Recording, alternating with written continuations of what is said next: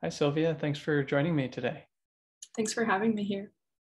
So I've been really looking forward to this conversation for a while. I've, as you know, really been a big fan of your art basically since we met. And there's a lot that I want to dive into hearing from you about your art and sharing that with folks. And maybe just to start, I've been really enjoying attending your doodle and chat sessions, these weekly drawing gatherings that you're doing on Zoom. And I'd love to hear from you, like how that has been for you, how it's been to host that, and tell me more about what Doodle and Chat is. It's been lots of fun.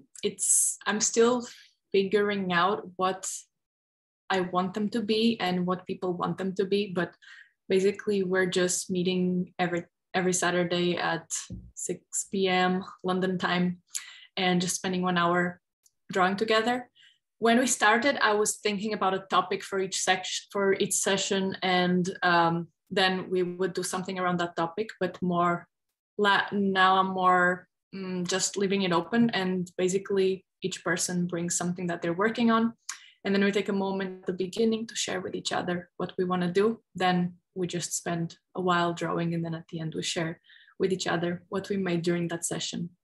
So yeah, I don't know if it's going to continue this way, but it's a lot of fun to draw with other people. I find that I'm so much more focused if I know that there's other people drawing around me and we're all doing the same thing. And it's like, I'm definitely not going to do anything else while I'm there. Whereas if I'm on my own, I get distracted more easily. So yeah, easier to be in the flow. Yeah, I've just really been enjoying attending it. Even though it's like an hour, it just feels like that hour goes by so quickly, just drawing with everyone, and I always really enjoy it. So thanks for hosting those. And thanks for attending them. Yeah. So maybe you could tell me a little bit about yourself and your background and kind of how you came to start doing art, and anything that you'd like to share at whatever length about your own background and life story. Sure. So I've been making art since I was a child, pretty much. Yeah, my mom still keeps the thousands of drawings I've made throughout my life. And I studied visual arts in high school, and then I studied also visual arts in college, and I didn't really like college. It was a bit of a traumatic experience for me. I don't know, I think I finished high school, and then going to college was the thing to do. And I had really good grades in high school, so I just chose like the thing that required the highest grades within my area, and just like chose that, which is graphic design. And yeah, then I didn't really connect with the people that were at my university, and I didn't really connect with the degree. And I guess I was trying to be someone that I wasn't really. There was like this big hipster culture, and just being like, trying to be like super artistic, just in a way that felt really forced. Yeah, and I think I gained a general trauma with art. Like after I finished college, I didn't want to have anything to do with art. So during college and also during high school, I was also a part of the European Youth Parliament, which is this European NGO. It's basically like simulations of the European Parliament, but for young people. And it's kind of an excuse for people to just like party together and meet people from other countries. So I was like, I had a very international circle of friends. I'm from Portugal, and I was living in Portugal at that time. And yeah, and I met my partner at that time when I finished college through the European Youth Parliament, and he was living in Scotland. So I decided that I just wanted to leave Portugal. So I decided to go to Edinburgh. And this was like a new, very important phase in my life. It was the first time that I lived outside of my parents' house. So that was like, I felt like for the first time, I was independent and I was in a completely different place. And this was also when I started doing more introspection and inner work. And I also got into art from a completely different angle than up until then. So I started doing performance and interactive performance specifically. And I did that for a while in Edinburgh. It just started with me and a group of friends. And we wanted to create these containers, which were like fun experiments for people to connect with one another in unusual and a little bit deeper ways. So we started really small. Like the first one was, it was a group of 3 of us. And we just invited people to my flat. And we basically, it was a 1-person audience performance, interactive experience. That's what we called it. And then the person would come into the room and there was a projection, like a screen projected on the wall with a guy talking.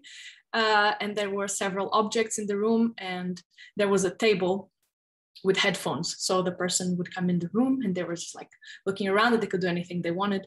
And then eventually they would sit at the table facing the projection on the wall and they would put on the headphones. And then they would realize that they could interact with this guy. And after a while, they would realize that this guy was a radio host and this was a show about them. So they would be talking about different topics, and eventually they could also interact with the objects in the room that served as metaphors for different topics that they would be exploring.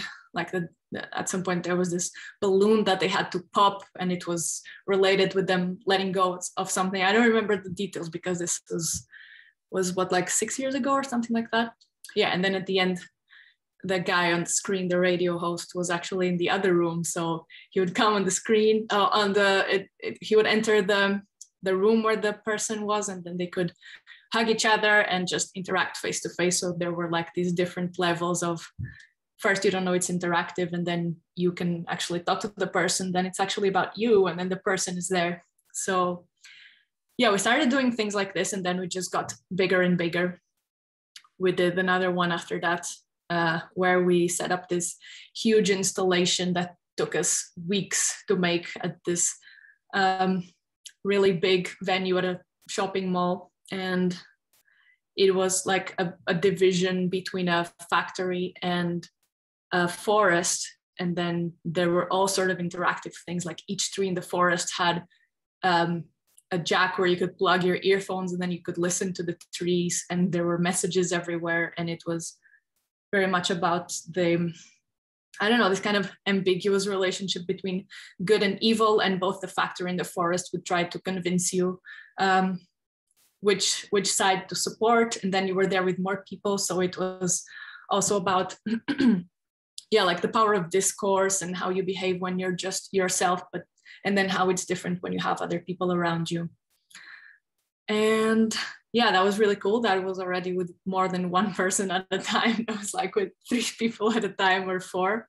And then after that, we did another one, and we actually got accepted to this big festival in Edinburgh. And that was more about eye gazing, and people just come into a room, and then for 1 hour, they would have like different interactions with different people, gazing into each other's eyes in different ways. So yeah, anyway, this was like a very fun part of my life, doing interactive performance. Because yeah, up until then I had been just working with visual art. Like at university, I was doing illustration and video editing and drawing. And now, I don't know, I'm a big fan of Marina Abramovic, and she says that performance is like just right after music is the most immaterial form of art. And I could really feel that, like the things we were creating were just in the present moment, just for those people there. And there was nothing you could take home with you apart from the experience, or like nothing you could see, or like this is the piece of art. No, like the art is that moment. So yeah, I think that was really important for me in my artistic career. But it didn't last for very long. Like after a while, I was confused again about what I wanted to do, and I I decided that I wanted to leave Edinburgh. Like I felt that my purpose, like the role that this city had to play in my life, was already concluded. So I decided to leave for a while. I decided that I had to leave behind my job in Scotland and my relationships. And I just decided that I wanted to spend a while on my own somewhere. So I went to Thailand, like the biggest cliche, European girl goes to Thailand to discover herself. But it actually was great, you know. I was very much into this kind of raw veganism and this super healthy and fit community of people. And I went there and I connected with that kind of crowd. And I realized that, and I think this was probably one of the most important things of that time, was that I realized that I didn't want to work for anyone else ever again. When I was in Edinburgh, my day job was doing support work, working with disabled people. And I was like, no, I just want to work for myself and do something creative. So because I was very much into personal development and this kind of health and relationships, I started freelance writing about those topics. And actually after a while, my partner and I came together again, and we started doing that together. And we just started a business together that lasted around 4 years. And throughout that time, I was making some art. I was illustrating most of the things that I was writing, and I was doing illustrations also for other people's work. But it always felt like this like secondary thing. Like the writing was the thing, and then there was this drawing, and I would just do it because people said they liked what I was drawing, but I didn't really enjoy it. It felt more like a chore. And I was drawing for myself like every once in a while, but I wasn't really focusing on it. And I think I didn't enjoy it so much throughout this whole time.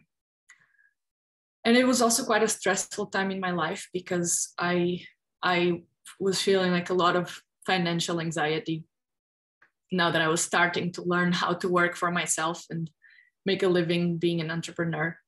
We're like, my partner and I we eventually started doing courses about habit building and just how to be healthier, how to have better relationships, this kind of stuff. But it was quite stressful. And throughout that whole time, I was living a nomadic lifestyle. So every 2 weeks to 3 months, we were moving somewhere else. So that was also quite stressful for me. And more recently, so that was in the beginning of 2020, I moved to the Azores, so the Portuguese archipelago where I've been living recently. And that I was like finally settling down someplace and just staying there for a while. And this is where I started becoming interested in community building. And that's when I started learning about micro-solidarity. That's also when I joined Inspiral. That's this online community of people who are basically helping each other do work that feels meaningful for them. And through Inspiral, I met Richard Bartlett, who is Rich Decibels on Twitter.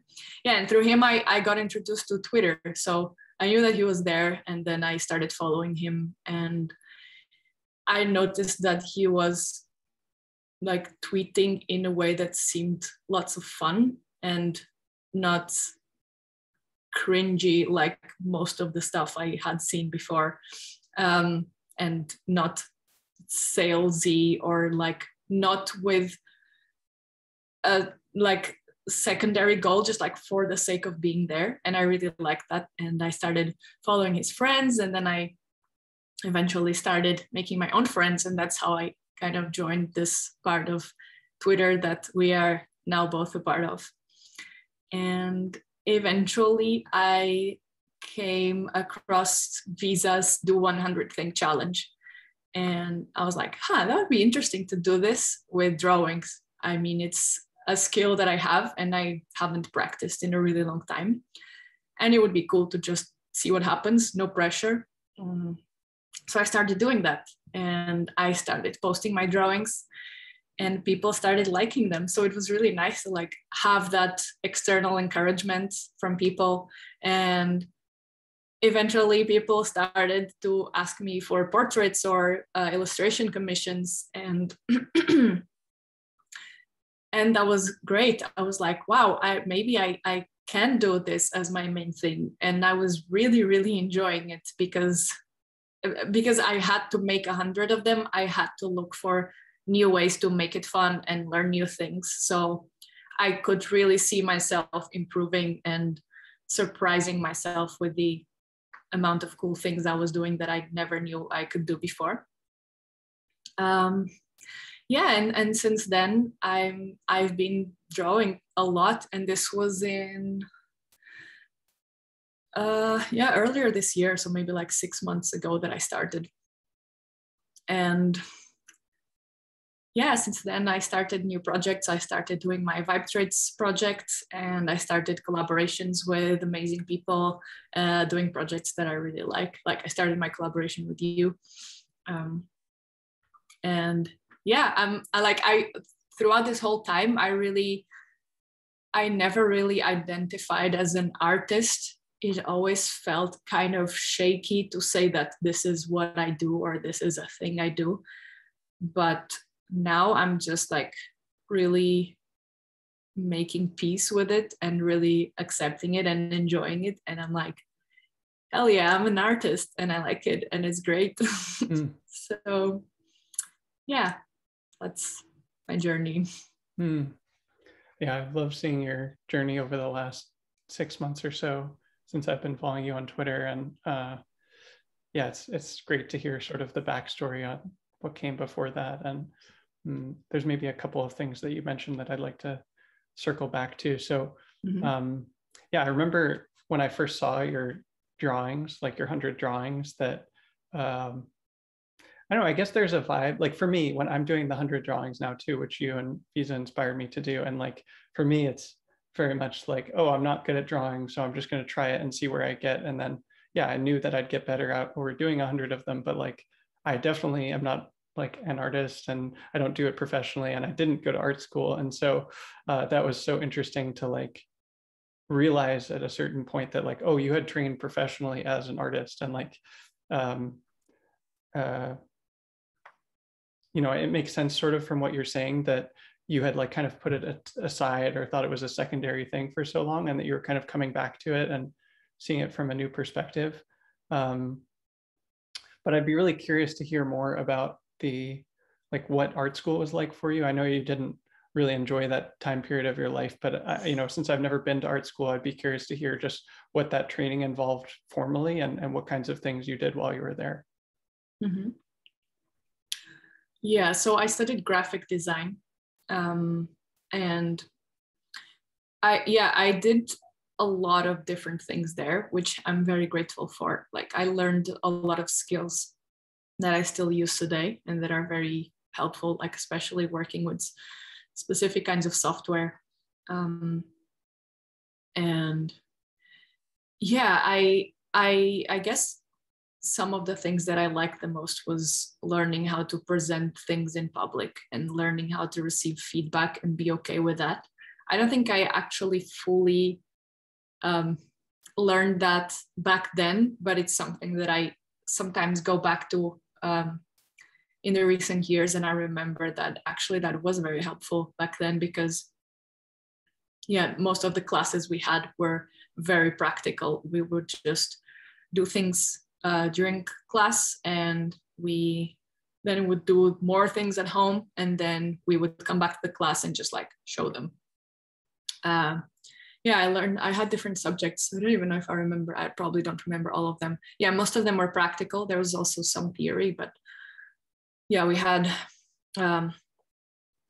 illustration, we had filmmaking, we had I don't know how you call that in English. I just know the name in Portuguese, but like this kind of analog printing technique. We had we had sculpture, we had painting, we had drawing, we had design. And yeah, I feel like having such a variety of topics that I studied has been very helpful for me, because I can do a lot of different things. Like I still probably, like if I would download Blender and try to do some 3D animation stuff, I'm sure I could still do pretty basic stuff and then learn more quickly. Mm-hmm. Yeah, I think what was missing mostly for me was knowing what I was doing there, because I felt like at that time in my life, I was just kind of wandering aimlessly around and just doing what I thought I was meant to be. Like, oh yeah, I'm supposed to be at college now. And I chose a degree that seemed cool, that required the kind of grades that I had and had some potential for employment, but I didn't actually imagine myself being a graphic designer.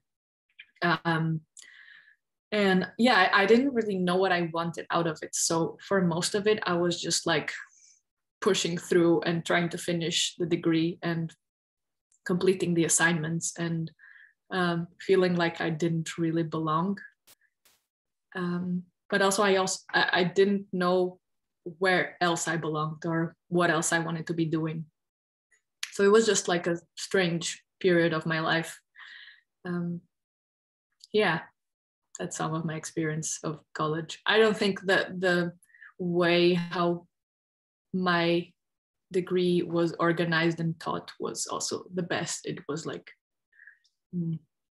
some classes were cool, but a lot of them I could have learned those things by myself at home.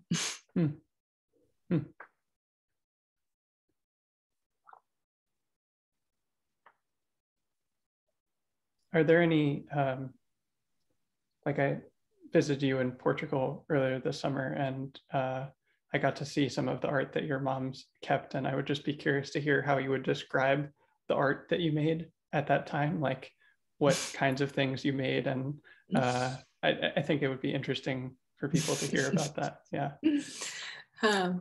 Okay, I don't want to be too self-judgmental, and some of the stuff I made back then was really cool, but most of it was just like completing assignments for my classes, and my heart wasn't in it at all. Mm-hmm. And also there's this thing that I mentioned before, which is that I was trying to like have a specific style that was the kind of style that was trendy at that time.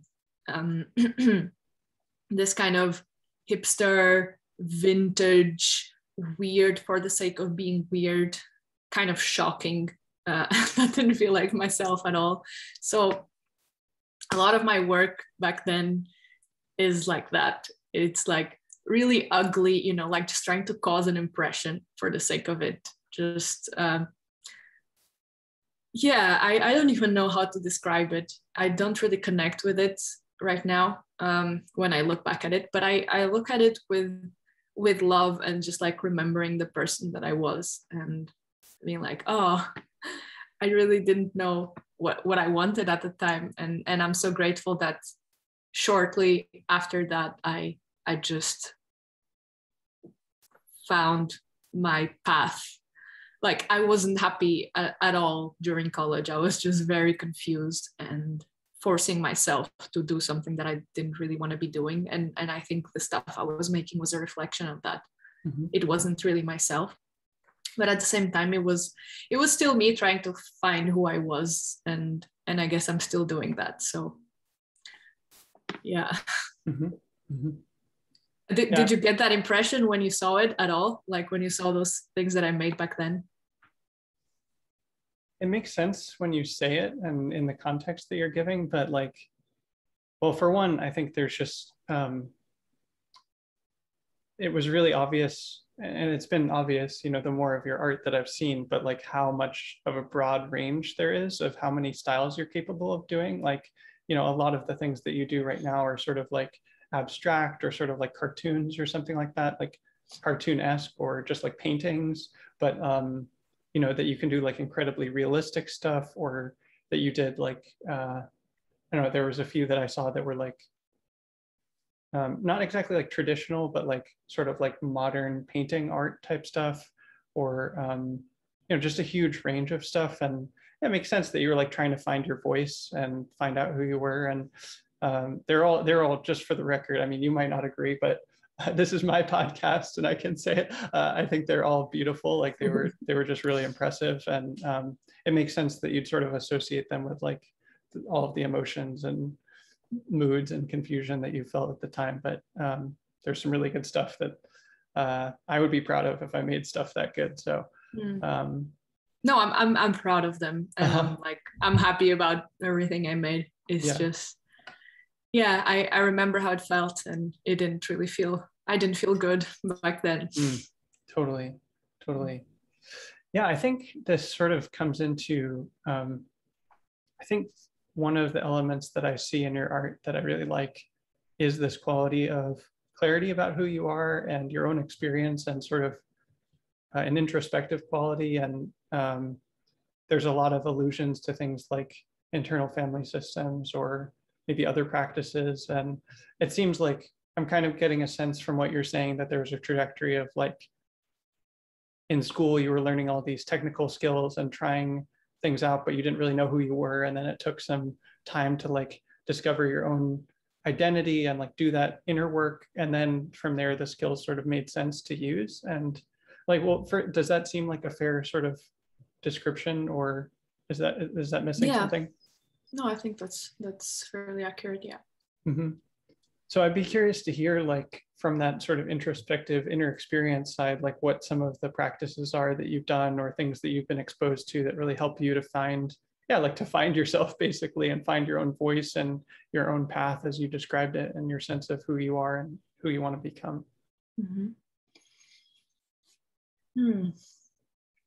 Well, I think the most consistent one that has been a part of my life for many years is meditation.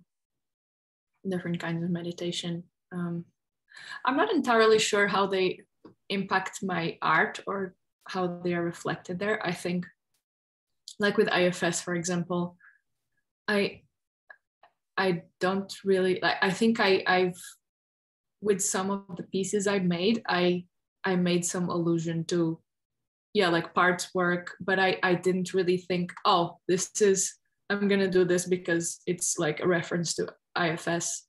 It's more like, I think I create drawings. I create art most of the times, at least what I'm doing right now, as like trying to kind of capture the nuance of my inner experience, and also like the emotional landscape of my relationships and people I interact with. So whatever is happening at that time in my life and in my relationships, that's what I try to transpose into my art. So that have specifically impacted my art. I'm just like realizing that IFS is there because you mentioned it now, but I wouldn't remember of mentioning it as something that I bring into my work. But definitely IFS has been a big part of my my inner work. And as I was saying, meditation, I have a for a big part, like I started meditation with just like going to this was at this time when I decided that I wanted to leave Edinburgh and I wanted to like be on my own and discover who I am. And I decided to go to one of the 10-day Goenka Vipassana retreats, and that's how I discovered meditation.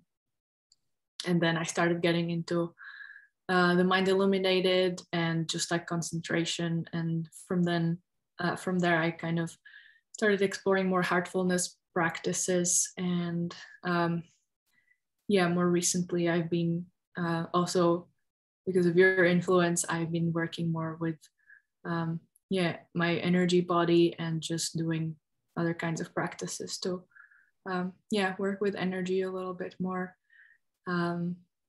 Like Tai Chi and standing meditation. And Yeah, I'm sure there have been other things, but I would say that meditation in general and IFS have been the two most present ones these past few years. Mm-hmm. Yeah, I really wanted to ask you about that because I think that this does really show through in your art. Like sometimes it's explicit, like there are maybe words that refer to these things or things like that. But I think even in the other ones, somehow it comes through that you're a very self-aware, like integrated person. And that's one of the things that's always really drawn me to your art personally. And yeah, I think that it's also something that's made it feel like a very natural fit to work together and collaborate. I've been so grateful that you've been willing to be like sort of the illustrator for my blog, and then of course we made this guy together, which is, so your art is on my body now, which I'm so grateful for. And yeah, but it's like, I don't know, I remember last year I was looking for an illustrator to do with my blog. Like last year I was trying to do 30 blog posts in the last 6 months of the year, and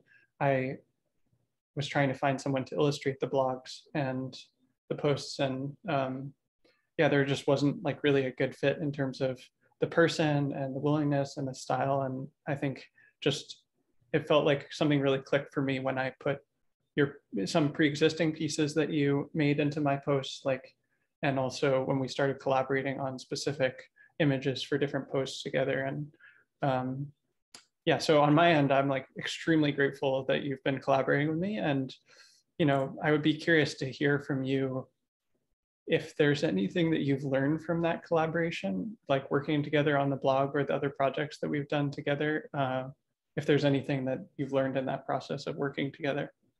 Mm-hmm. Well, I think one of the things is how important it is to have people before projects. Like we started collaborating because we wanted to work with each other and we wanted to do something together. And that was the first intention. And then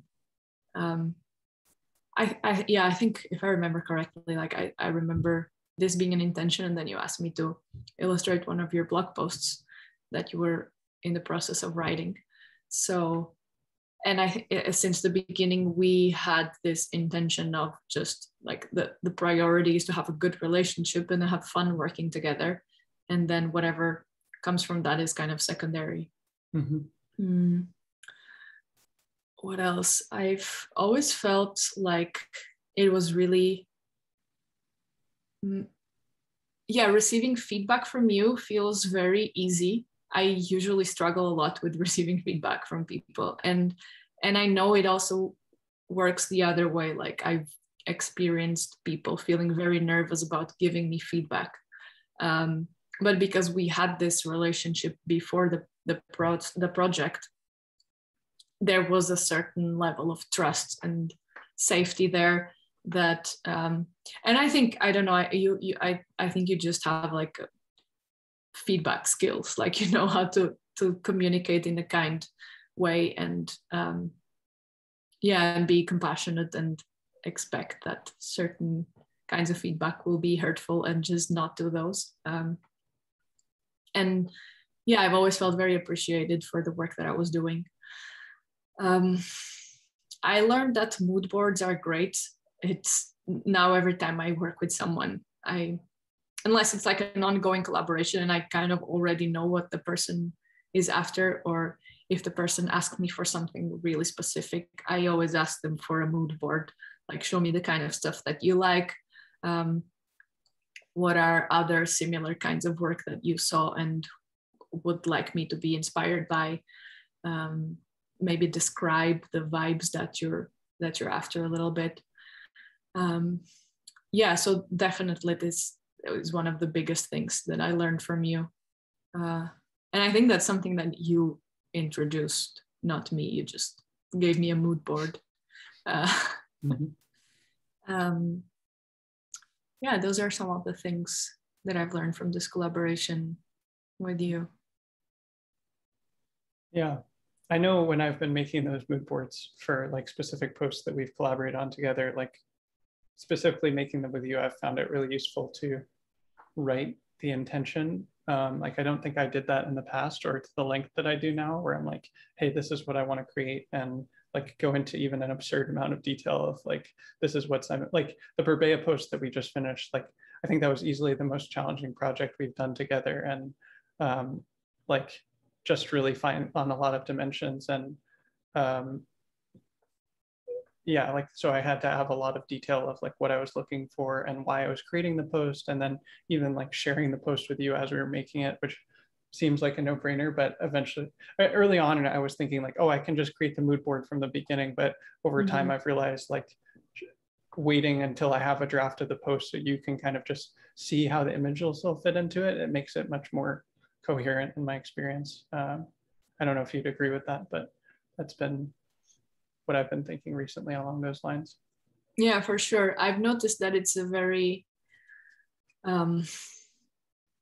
it's like the process of collaboration has been changing with every project that we do together.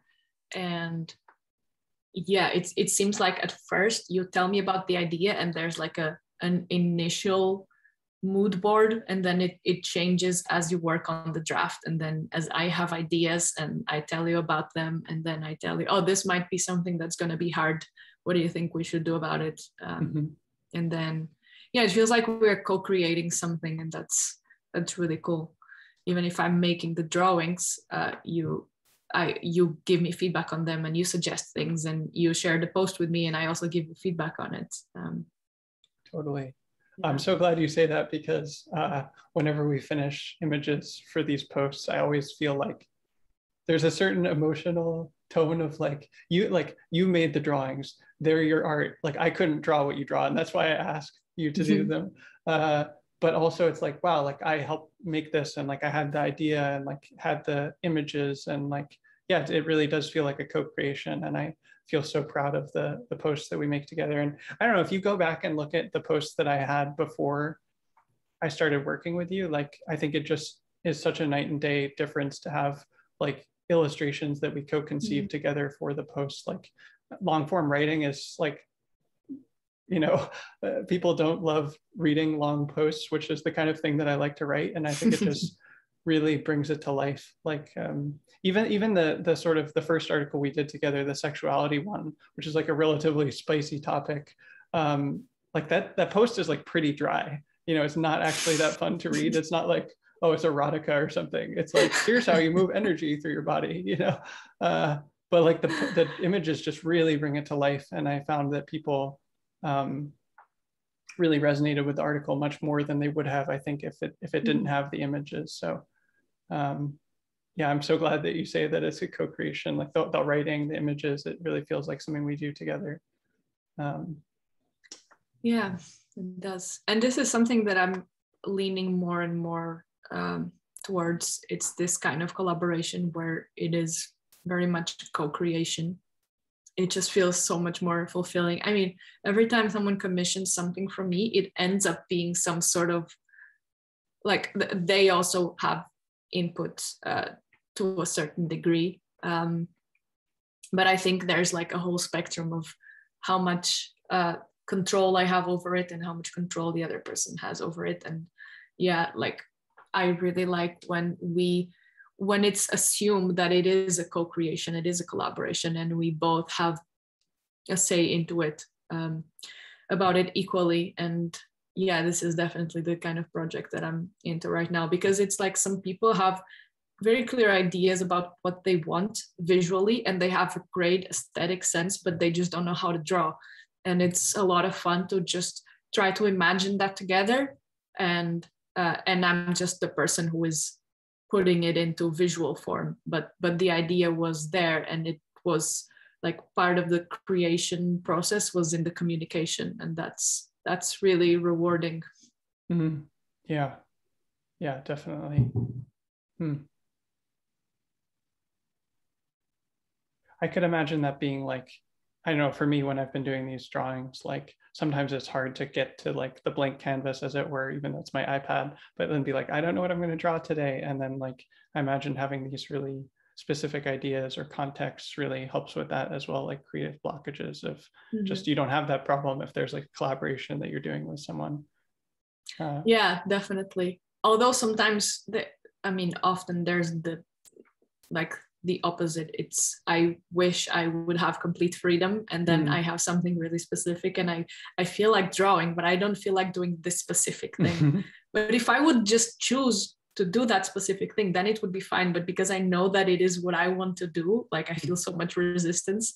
And this is also an interesting challenge that I'm trying to work with, because I have, a lot of work that is for someone or with someone. And I'm trying to balance my time and my work to have both time to just do something spontaneously, and do things that are pre-planned. Like it doesn't even have to be something for someone, but like now I'm doing this 30 days of gratitude drawings, and often I just don't feel like doing the gratitude drawing because it's something that I decided I have to do. So it already feels constraining, but I could literally do anything for that drawing. Like I can be grateful for so many things. The drawing could be anything, but still, because there is an idea that I have to do it, it already feels constraining. So yeah, it is nice to have constraints, but sometimes it just feels like I just want freedom.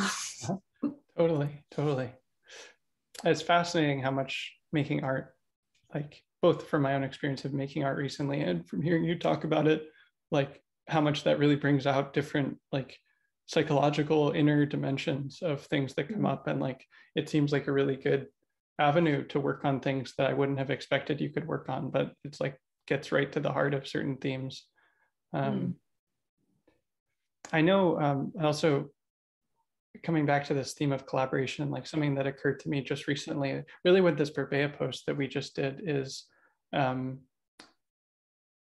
like at a certain point, I realized it would be helpful to sort of state explicitly, like, I don't want to publish anything that we're not both 100% happy with.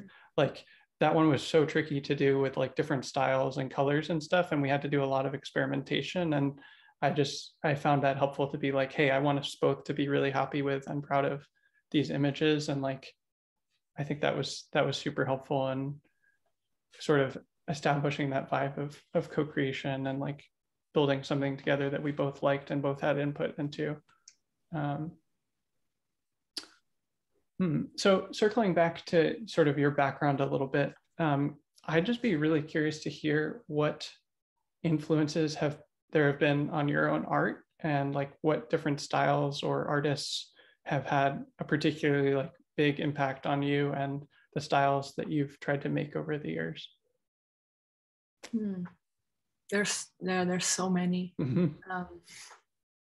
I think, there's also many all across many different fields.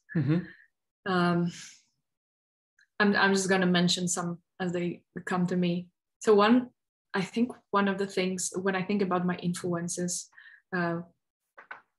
one of the things that first comes to my mind is Adventure Time and the whole Adventure Time world. I think watching Adventure Time, many years ago, was one of the first times that I realized that something can have its own flavor of weird, and like a whole world can represent, like all the characters there have their own specific weirdness, and it's just so cool because it's at the same time so naive and so dark and so childish and so adult. I loved Adventure Time because it's such a specific kind of feeling that this world gives you. And I guess it just showed me that I can also create my art can also have its own feeling. And I'm still trying to find out what that can be for me, but it's a fun thing to explore. And the same thing happened, for example, with David Lynch, and specifically Twin Peaks. Like Twin Peaks is one of the most unique pieces of cinema I've ever seen. And it's, again, like Adventure Time. It's just so specifically weird. And and it kind of makes me want to live there and just like immerse myself in that world and absorb all these things that make it so special. And I guess like with these examples and a lot more things that I like. For example, I love in literature, I think my work indirectly has been very influenced by Murakami's work, which is also like, I think all these examples, they have some darkness in them and also some humor and like this element of weird.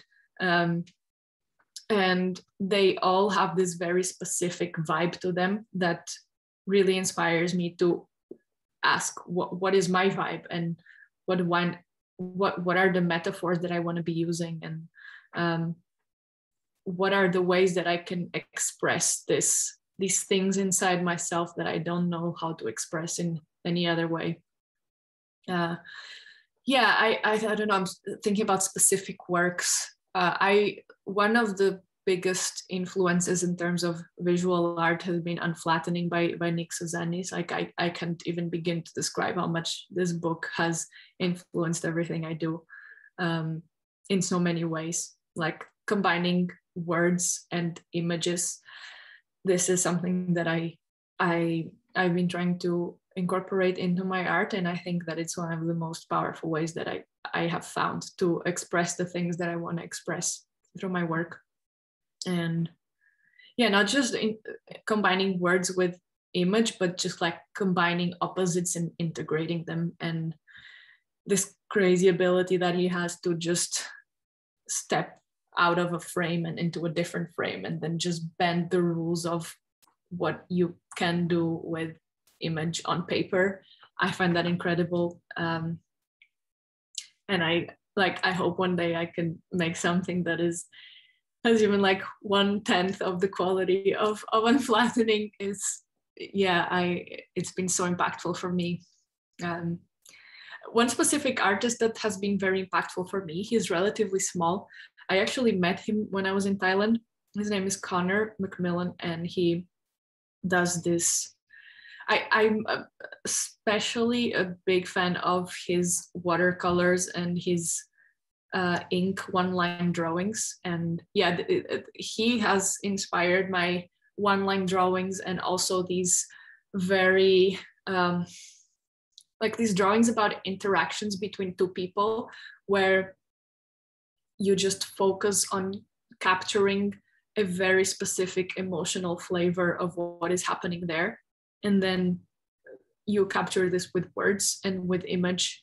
And with the one-line drawings, there's a very specific flavor of his work, this kind of vulnerability and this feeling of really relating with someone else's experience of being human, connecting with another human, and all the fears that come from that. And just wanting to be accepted, afraid of being rejected, just wanting love and finding your own beauty in the things that you don't like so much about yourself.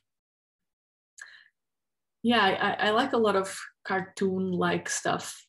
Like I remember a few years ago, I don't know if you're familiar with Strange Planet comics by Nathan Pyle. Like when when it first came out, I was like, wow, this is so cool how you can see reality from the eyes of an alien and just like name things differently. And it's just so absurd, and it really puts everything we see and know into perspective. And I find it fascinating, and definitely like the sense of weirdness is always there in all the works that have influenced me somehow. What else? Well, Miyazaki and Studio Ghibli in general have been a big part of it as well. Like I don't know, there's just so much beauty and sadness in it, and just the fact that I don't understand so much of it because it's so different from Western children's animation, and it's so beautifully illegible in so many ways, but also so clear with so much of the messages that it wants to show us. And again, like Adventure Time, it is for children, but it's so relevant for adults. Yeah, I also like Miyazaki as a person. I watched this documentary about him. I don't remember the name, but how he conducts his work and how he has all these routines, and how even despite being like the most successful animator in the world, he still struggles with his self-worth and just like getting creative blocks. It's just very humbling, and yeah, it's very relatable to see him as a real human being. And yeah, that just inspires me to keep, I don't know, like I really struggle. This is one of my biggest struggles, is I always feel like an imposter with my art and with so many things that I do. And it seems like it's always going to be there to some extent. And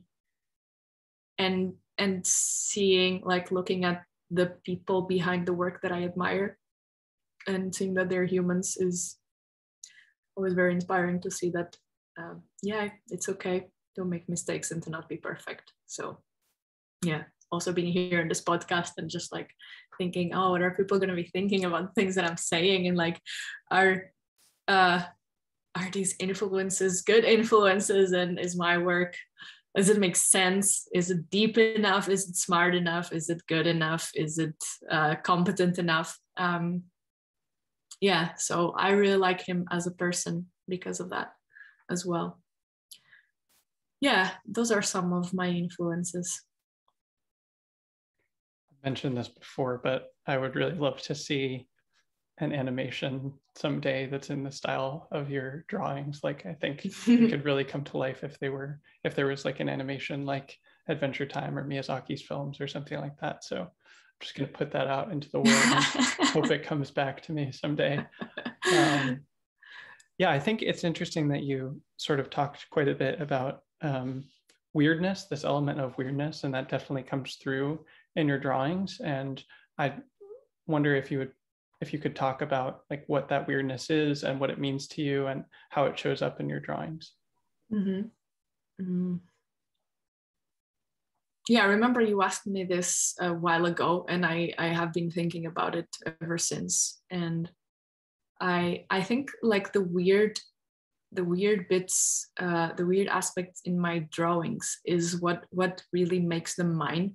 It's like if I just make something and it's just like conventionally beautiful, I feel kind of disconnected from it. It's like something there is missing. It's just a beautiful drawing, but it isn't really art and it isn't really mine.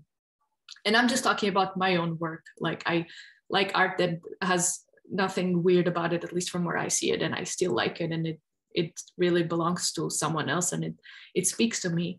But to me, weirdness is, I don't know, like weirdness has a bit of darkness in it. There's a correlation between those, and I find that being able to express my weirdness is being able to accept those shadow parts of me, and bringing that weirdness into my art is like integrating those parts of me, and that feels really healthy. And yeah, I think there's things about me, there's things I want to convey, like parts of my personality that I don't know how else to show them and to express them other than through this specific vibe in my art. Like every time I try to do anything else, like I can't do that through writing, I can't do that by talking to someone, but I can do that through my drawings, and it just comes very naturally. So it's definitely a way to express something in me that I don't know how to express any other way. Yeah, and as I said before, like all these influences that I have and artists I admire usually have something that I find weird about them or dark about them. Yeah, I think this is pretty much what weirdness is about, and it's one of my main talking points. It's just like you can be weird, and it once you accept your weirdness, then it's beautiful, and then you're like accepting and expressing yourself as a whole, and it feels much more complete. and much more real and much more relatable. Yeah, I think that has really come through in your art, and definitely one of the things that's drawn me to it. And I'm just remembering as you talk about that, like that was something I really wanted to show when we traded Vibetraits. You know, you asked me a while ago to do a Vibetrate for you, which I was like, oh, this was before I even started drawing or started drawing again recently. And I was like, oh no. But it was kind of funny because you made a Vibetrate for me, and it was like a forest, and there's like a beautiful heart in the center. And it's so beautiful. And then I made one for you, and it's this like funky dinosaur with like one boob, and it looks like Bob. I hadn't thought of this consciously, but Bob Ross is definitely in there. It's like literally the same posture as Bob Ross. Like that didn't occur to me after. And she has this like fro and like a pink dress, and one boob. Just the one boob. And yeah, I think it. Yeah, like just knowing you and what you said in that conversation for that Vibetrate, like that's what I really wanted to bring out, was the weirdness, and how yeah, like in her right hand there's like a jewel, and then in the left hand there's this sort of paintbrush, and it's like you talked about like having this inner experience and awareness of inner experience, and then finding a way to express that visually. And so it was like, yeah, I was trying to convey that you were like translating your experience into art, and that the art was sort of like weird, and that's was expressing who you are. And like I think it's just sort of funny when you put them next to each other, because it's just like this beautiful forest and then this like weird dinosaur painter person. Hopefully you were pleased with it, but I am. I told you that I am. Yeah. I love it. Maybe just getting it on the record for people that might not understand you, or why I would draw a one-boobied dinosaur Bob Ross for you. Yeah. No, I love it. I think it represents me very well. Yeah. Apart from the fact that I actually have two boobs, not just one, but that's not literal. I see. Okay, good to know. So yeah, I did want to ask you about the Vibetraits, though. I think this is one of the projects that you're working on now, and it's really resonated for people. Like I love the one that you did for me, and my other favorites are the ones you did for Jane, who's been on the show, and also Michael Ashcroft, who's been on the show. And it's always really nice to see someone see a Vibetrate for someone that I know, because I'm like, oh yeah, that is their vibes. And then also, you know, even for people that I don't know, to like, that's such a powerful way. Like I find myself really drawn to the people that get a Vibetrate, because it like gives you a sense, oh, this is who this person is. Like, oh, I'd love to know a person that's like you just made this one recently that's like a space station house under the moon, and it was like so beautiful. I was like, oh, I would be so super curious to get to know such a person. Yeah, so tell me about what Vibetraits are, and like what goes into making them, and anything more that you'd like to share about what those are. Yeah. So I describe a Vibetrate as it's like a portrait, but of your vibe instead of your face. And how it works is I have a call, 30-minute call with someone, and then anything can happen in that call, and I just connect with the person. Usually, like what happens most often, I would say like 80% of the times, is that I ask the person questions and they answer, and then eventually it becomes a little bit into more of a conversation, and then I take notes of those things, and then I start visualizing them as just like trying to imagine what they would look like visually. And sometimes those are specific things that the person told me, but they can also be my own observations or conclusions about the person. And yeah, it's a process that has been changing a lot. Like the kind of questions I ask has been changing a lot.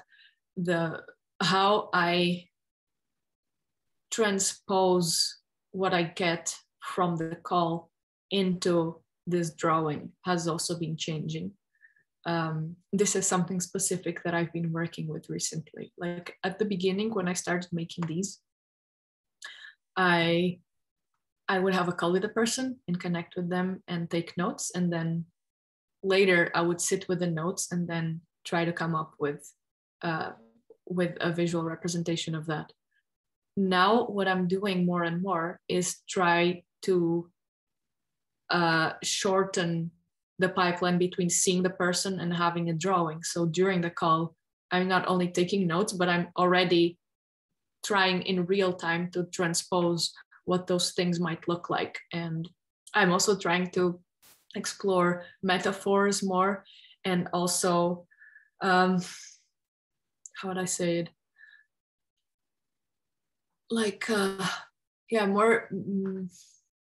more abstract concepts, trying to translate abstract concepts into visuals. Like sometimes there's a sense that a certain person is more focused on the process of achieving something rather than getting to a specific outcome. And then that's gonna look like certain kind of shapes, like continuous, more open, more fluid thing, rather than like a one concrete, maybe sharper. And this is like not necessarily like this all the time. I'm just giving an example of what it could be, because then there's a lot of other variables that can come into it as well.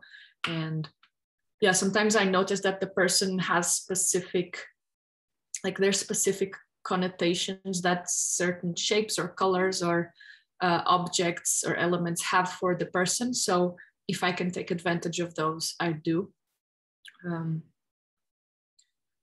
Yeah, I would say that there's different kinds of calls that I have as well. So some of them are just like an interview, and I ask the person questions, and I'm genuinely curious about hearing the answers, and then I just keep asking according to what I feel the most curious about, and I reflect things back at the person, and I love those.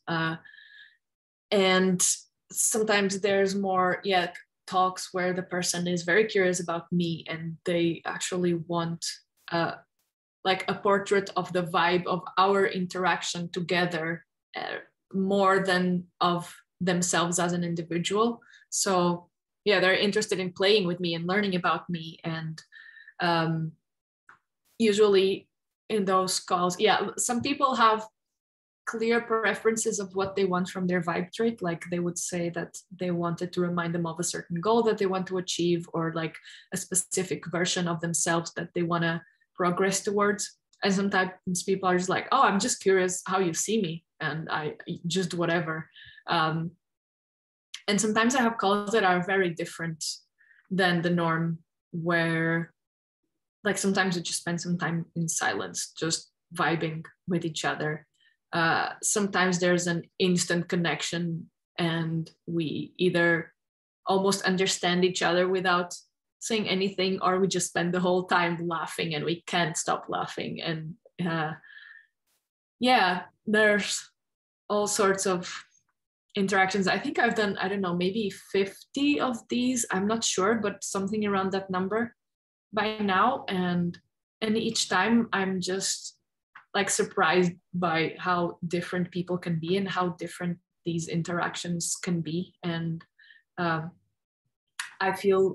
also feel surprised by the amount of different things I can come up with and how much inspiration each call gives me. Like, I think if I would think about this at the beginning of this project and imagine that I would do 50 Vibetraits and I would be able to come up with something different for each person, I'll be like, no way, I'll run out of ideas. But then each person just gives me so much, and there's so much, so many ideas, like especially now that I'm already during the call trying to imagine and transform this information into visuals.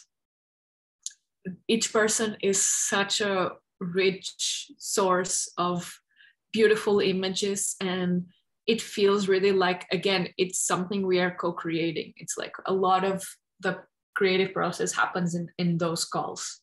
And this is something that I'm trying to make more and more present, like have more of the process happen during the calls, where I basically have the image in my mind, ideally all of it by the end of that call, and then just make it, rather than have a call and then later come back to it and think about it when it's not so fresh in my mind anymore and I don't feel so connected to the person anymore, and draw it. And I think slowly I'm progressing towards that.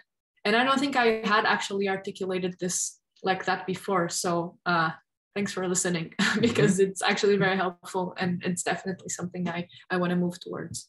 Mm-hmm. Mm-hmm.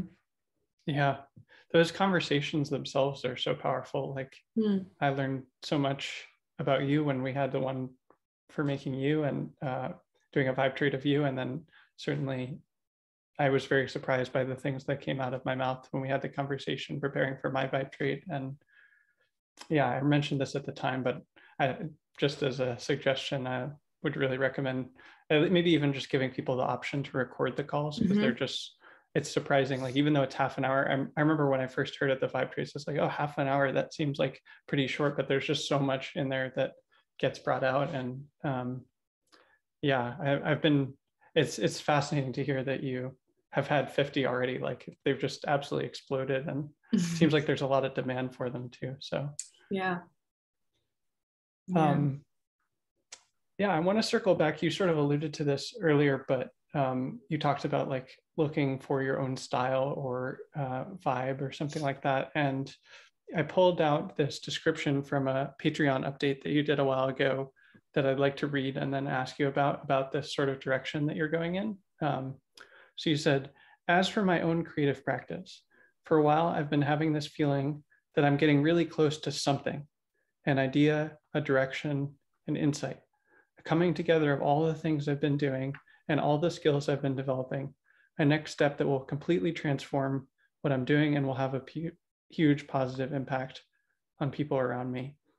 That whole update was just really beautiful, and I'll try to link to it in the show notes. But yeah, and I think you go on to say in that as well that like maybe it'll just be a series of steps continuing to lead in that direction rather than like one discrete step. But yeah, I'd be curious to ask more about it, like what this direction that you see yourself going in, whether it ends up being like one big step or a series of steps. Like, what is it that you're aiming for, and what do you sense about it?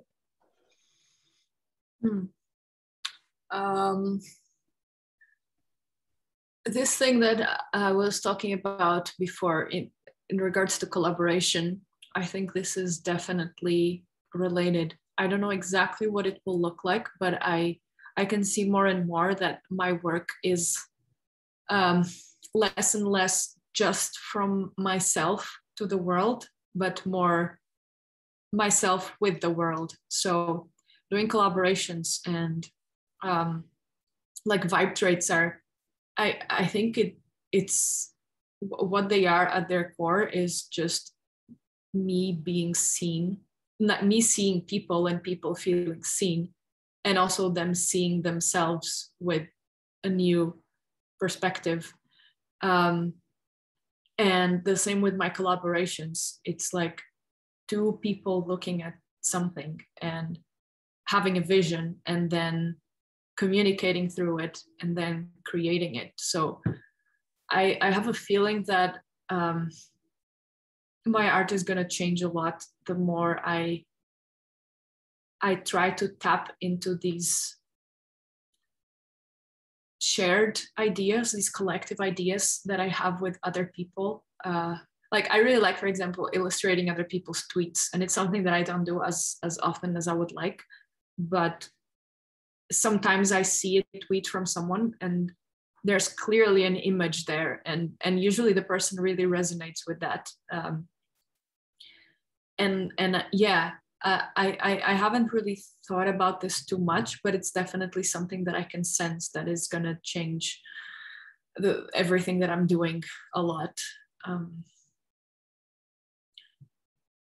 Something else that comes to mind is making my work more embodied, like having it more connected to how I live my life and the things that I believe in, and having it as a means to carry the messages that I want to put out into the world. And again, this is still something that is it's just a direction that I want to aim towards, but I don't know exactly what it's going to look like as it evolves.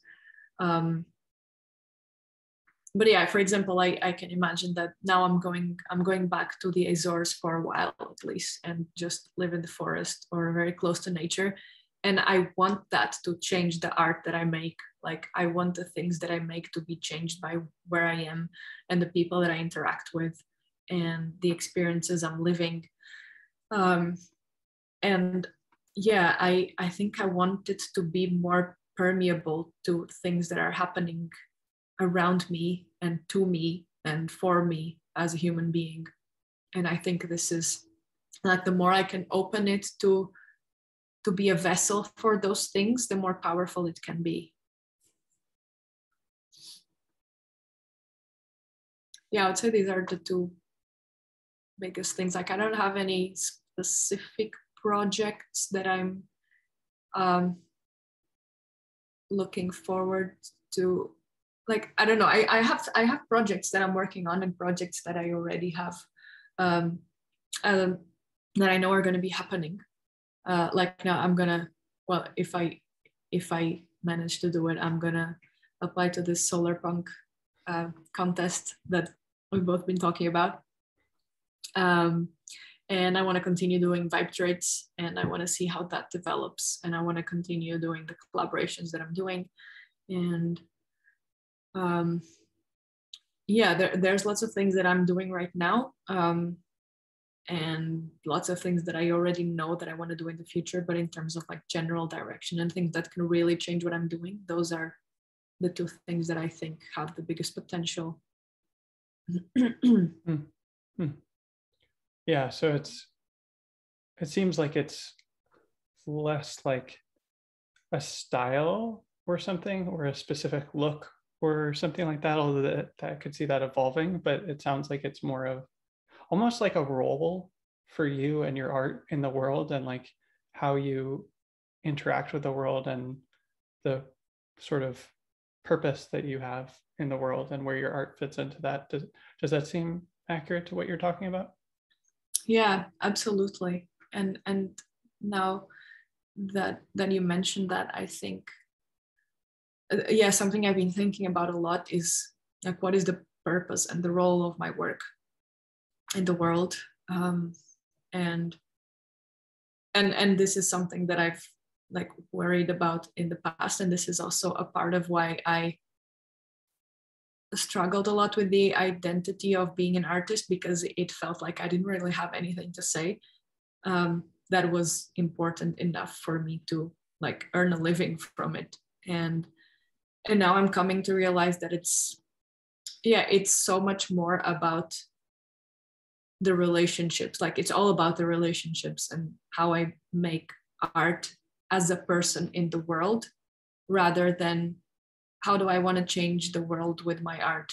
It's like, oh, this is how I'm going to be doing things. And I know that if I do that, if I do it with other people, and if I am open to my experiences changing the things I do and let the world change what I do, then I'm probably going to change the world in some way. And that feels like it puts a lot less pressure on me. So it just feels good. And it is already what I'm doing gradually. So it's not like I'm forcing something. It's more like, oh yeah, this is what's working, so let's do more of that.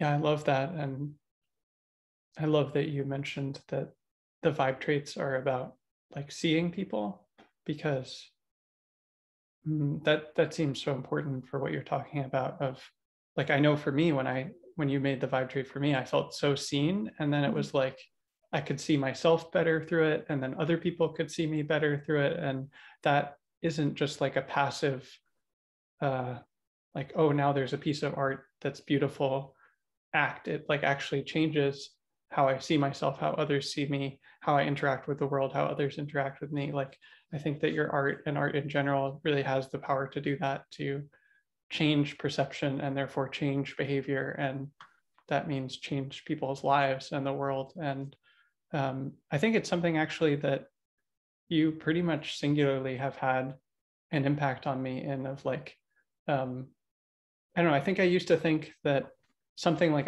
this was never very explicit, but something like, oh, art is just beautiful and it's like it's just for aesthetic purposes, but it doesn't really serve any higher purpose or something like that. And I've just seen how powerful art is, and how even just its beauty is powerful, but like how the process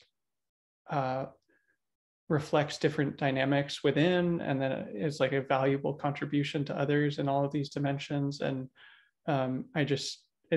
seeing your art and working with you has made me much more of a proponent of like, wow, art is this tremendous service to the world that was just a totally novel experience for me personally, as kind of like a Philistine before this. So yeah.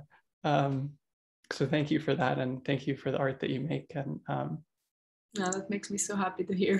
Thanks for reflecting that. Is there anything that's like nearby, any of the things that we've talked about, that you'd like to talk more about or zoom into?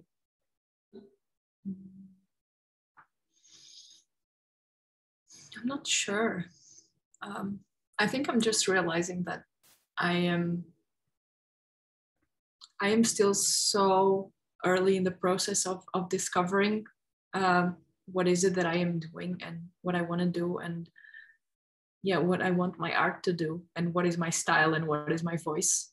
And it feels really good to be here. It's like there's not a lot of pressure, because it feels like I'm still experimenting, and I like keeping this mindset, and I hope I'll keep it forever, because it's definitely very helpful. So yeah, I'm just like saying this because it just came up for me, like after talking about all these things, and it just felt important to bring back. Yeah, I think there's a lot that's coming alive for me too, hearing you talk about it. And I mean, it just does seem to be a process rather than like a state change or something like that. Like, oh, you have found it definitively and now you are who you are. It's like, no, it's a becoming, it's an evolving, it's a process that's dynamic over time. And also that it's like a co-creation with the world, with the others in your life, and with the world itself. And like, you are shaped by the world is shaped by you, you are shaped by other people are shaped by you. And there's like interactions and dynamics and feedback loops there. And I just really see that in the way that you're talking about it and the way that you're living it. And it reminds me of something that my teacher Soryu talked a lot about. Like, he would describe something that he called a vow, and it was sort of like adjacent to this word of like having a purpose, like you have a purpose in life, but that's sort of like, I think that has connotations of it being like assigned to you, or something that's discrete that you have to find or discover. And it's like within you, or it's either like within you totally, or it's like in the world. There's some assignment that you have, like one or the others of those two spectrums. But I think the way that he talked about a vow, it was like much more of what you're talking about, of like it being a process and something that you discover over time that's revealed through interaction with the world, rather than like just from you or just from the world. And like, there's so much there of like, I don't know, like your art, for example, like in a certain way, like,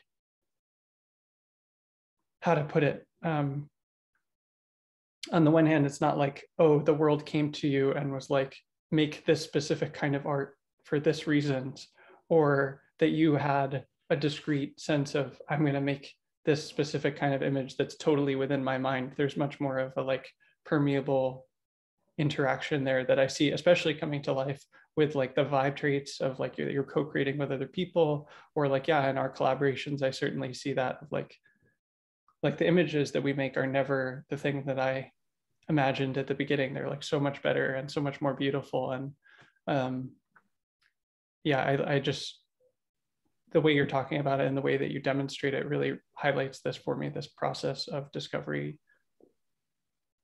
Yeah. Yeah, that makes sense. Thanks for that reflection. I was thinking about something else while we were sharing that.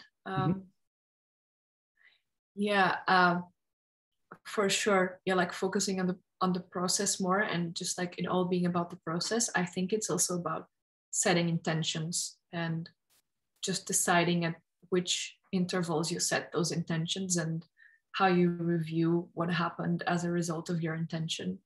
And also setting experiments. Like something I've been really enjoying doing is I don't have a specific outcome or goal. Instead, I ask myself a question like, what happens if I do this? Like my constraints experiment, what happens if I just use these 6 colors for the next 2 weeks? And then I end up discovering things that I would have never discovered before. And I feel like a lot of my art is like this. I decide to do one thing and then see what happens from there.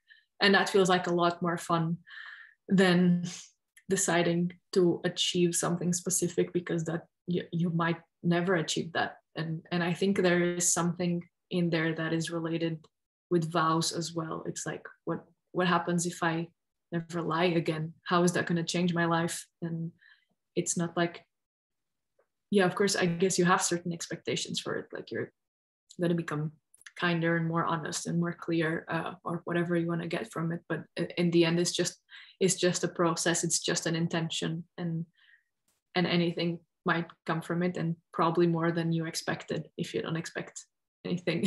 If that makes sense. Mm-hmm, mm-hmm. Yeah, it's been really powerful to see like these different experiments that you've done with your art, how I really see them coming into each new image. And like just as an example, you started doing these like blobs that are these like liquidy blobby things that are really beautiful, and but they're sort of abstract and like yeah, they're different. I hadn't seen anything quite like them before. And then there's a Vibetrate that you made recently where it was like, oh, there's like blobs in there. They're like sort of subtle and they're in the background. Yeah. And but it was like, oh, this clearly has been influenced by making those blobs that's like the same textures and style. And I think it really brought out that particular Vibetrate in a way that might not have been there otherwise. It's been really cool just to see how all these different experiments like help your art evolve over time. Yeah. Yeah, definitely. I can see that happening for sure. Sometimes it seems like an experiment is kind of useless while you're in it, at least while you don't discover anything particularly striking. And then later you're doing something else and you're like, oh yeah, I actually did this thing before and it didn't really fit back then, but I could actually use it right now. And I'm glad that I know how to do it because it would be perfect for this. And if I wouldn't have done it before for absolutely no reason, I would have never realized right now that it would be the perfect fit for this. So yeah, absolutely. Are there any other like experiments that you're hoping or planning to do with your art in the future that you have a sense of?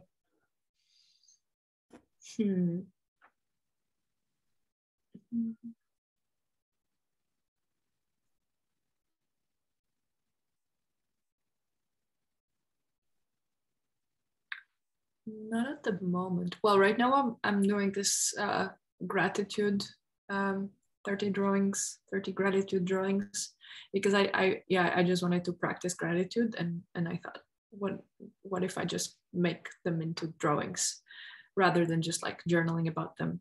Or I usually think about a few things that I'm grateful for, and then I choose one of them to make into a drawing. And yeah, so I'm like maybe halfway through it right now. And yeah, it's quite interesting to see how differently I do it every day, depending on the time that I have, the energy that I have, the kind of thing that I've been doing. Like if I was working on a Vibetrate and I used a specific style, maybe I might just continue with that for the drawing, the gratitude drawing. Yeah, so that's something that I'm doing right now. For the future, I don't know. I think the solarpunk thing will be quite an experiment. I've never done anything like it, and it's going to be completely new.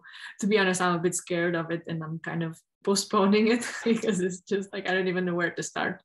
Well, recently you told me this idea about like just do the simplest thing that you can and that you would still be proud of presenting, and I think this is a great approach. yeah, for now I've just been gathering inspiration and researching, and I might soon start dipping my toes into actually drawing it and thinking about what I want to make. Mm-hmm. Yeah, totally.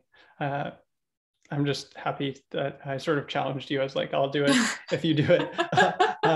And it was like, well, one, I just think the whole solar punk idea is really beautiful, of like hopeful images about the future that are like, and especially love that it's like that the human world and the natural world are integrated. Like, I think a lot of art like glorifies one or the other, but I love that those come together in the solar punk aesthetic. And but also, yeah, I like, for me, it was obviously, I mean, who knows, but I don't think I'll win this contest. And, but I just knew that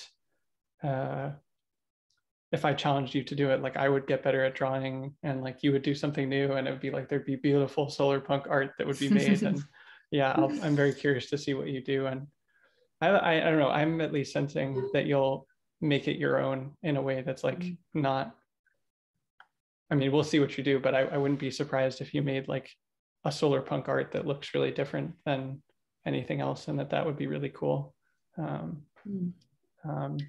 Yeah, I'm happy to be doing solar punk art. I mean, I would like to see more of it in the world for sure. I'm really happy this contest is happening, because there's going to be probably a lot of people applying, and it, yeah, I love solar punk, and it's interesting now that I'm getting into it a lot more.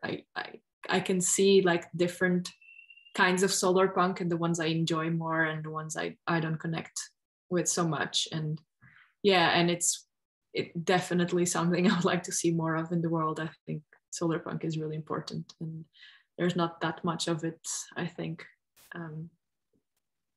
So I'm very excited about it, like to do it, even though it feels scary. But yeah, maybe it's something I'm gonna enjoy a lot.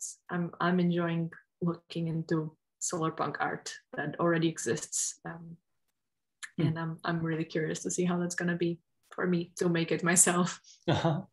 Yeah, this is a super open-ended question, but like just talking about solar punk now, or like our collaborations or other things, I think there's been a theme of like a way in which art can be a service to the world. And I'd be curious to hear anything that you might have to say about your experience of that, or thoughts about that, if anything comes to mind. I know it's super broad, but I think you really demonstrate this. Like, I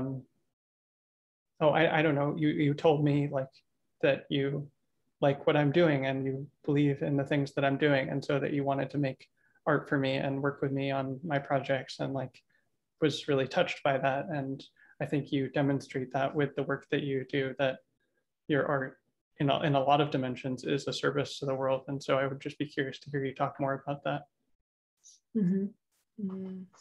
Well, what comes to mind immediately is helping people see and feel seen. I think this is something that always happens when I make something for someone, like Vibetraits. People like not just the Vibetrate, but the calls. Like they usually tell me that they said things that they never even thought about before. And yeah, it's just really special for them to be listened to in a way like I am listening, because I need to really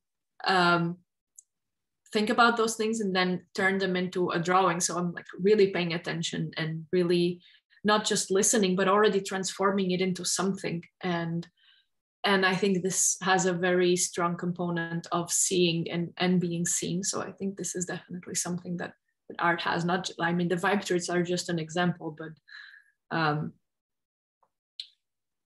even seeing together, for example, like working with someone and turning an idea into an image, or turning the words in your articles into images, is just, yeah, another way of seeing the ideas that were in your head and now are there visually for people to see them in a different way.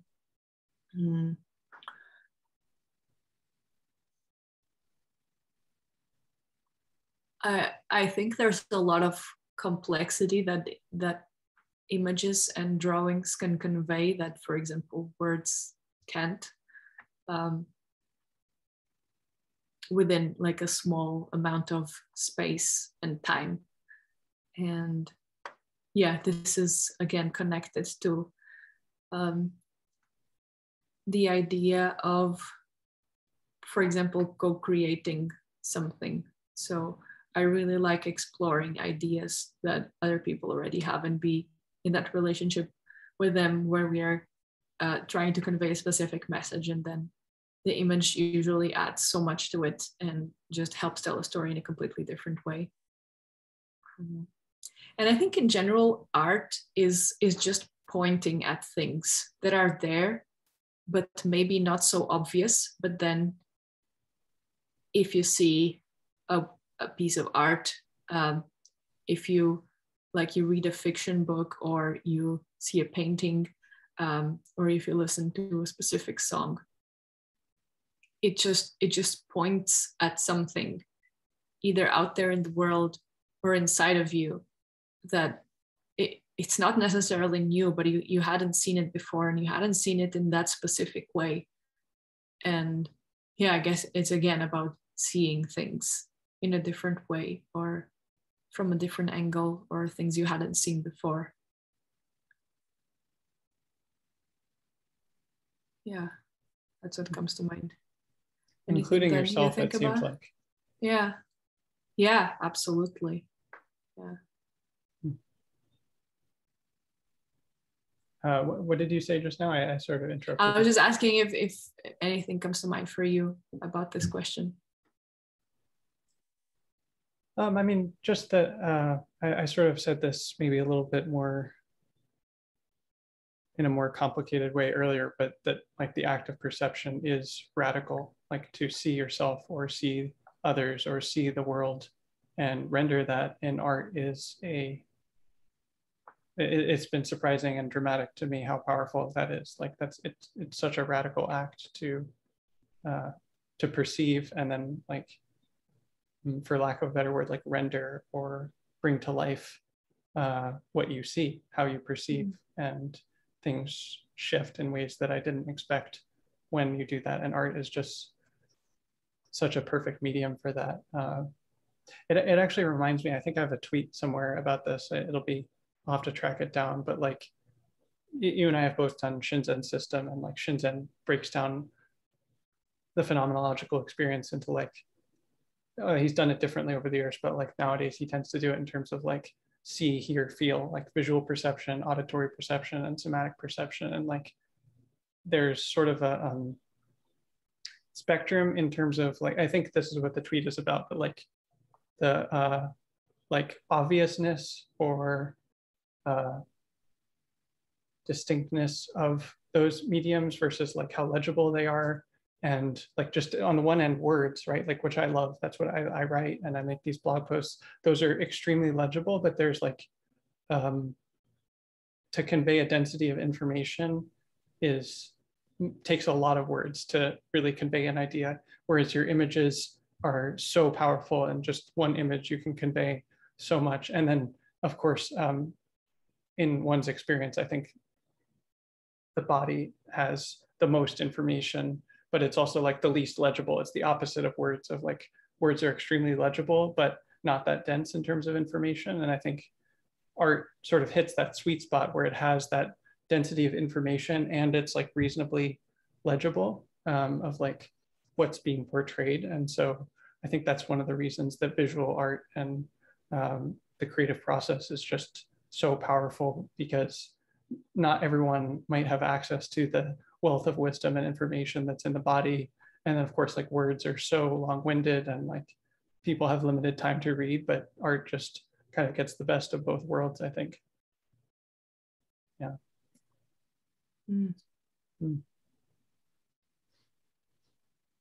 Anything else that you'd like to say or share while we're still talking? I don't think so. Nothing comes up right now. Great. Well, thank you for talking to me today. It's been really lovely to hear more about your experience and your art and the things that you're doing in the world. And I'm very sure that I'll want to have you come back on so we can dive deeper into these themes. So thank you so much for joining me today, Sílvia. Mm-hmm. Yeah, thank you for having me here. It's been a pleasure. I'm so glad.